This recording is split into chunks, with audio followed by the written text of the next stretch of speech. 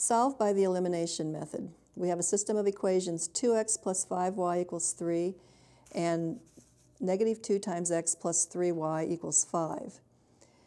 Now, I can add these two equations, and in doing so, the x terms will add to 0. So we can eliminate the x term, the variable x. 2x minus 2x is 0x, or 0. 5y plus 3y is 8y, and 3 plus 5 is 8. I can solve this equation for y by dividing by 8 on both sides, and I get y equals 1. And now I can substitute 1 for y in one of these two equations to find x. And let's just pick the first equation to use.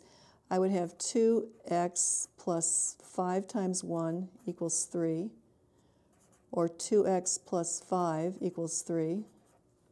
If I subtract 5 on both sides, I have 2x equals negative 2.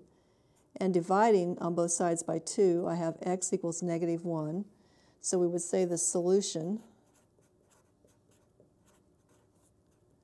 is negative 1, 1.